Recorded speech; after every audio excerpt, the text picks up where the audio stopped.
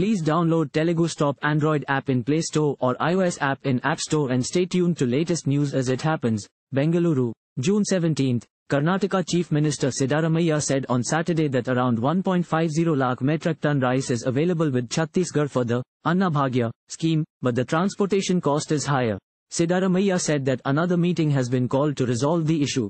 Talking to reporters here, the Chief Minister said that he had talked to the Telangana Chief Minister, K. Chandrasekhar Rao, but there is no availability of rice there. Our Chief Secretary is talking to the Andhrapradesh Chief Minister, Mohan Reddy, he said. On BJP MLA BY Vijayendra's remarks that, though rice is available in the state, the Congress government is purchasing it from other states for commission. Siddaramaiah said that let them help the government procure rice if it is available in the state.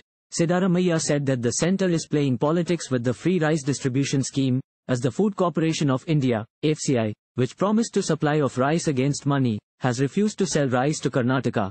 It, FCI, agreed to provide 208,425 metric ton rice to Karnataka.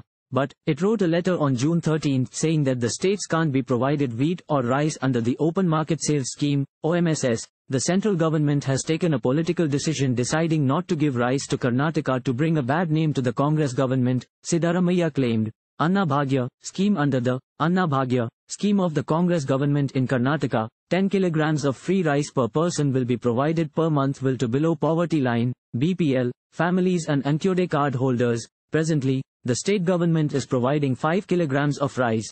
To implement the free rice scheme, 2.28 lakh metric ton rice is required. The rice will cost 34 rupees per kilogram and 2 rupees and 60 paise will be added for transportation. For the Anna Bhagya scheme, the government will incur an expenditure of 840 crore rupees per month, which comes to 10,092 crore rupees for a year. The BJP has said that it would launch an agitation if the free rice scheme is not implemented from July 1.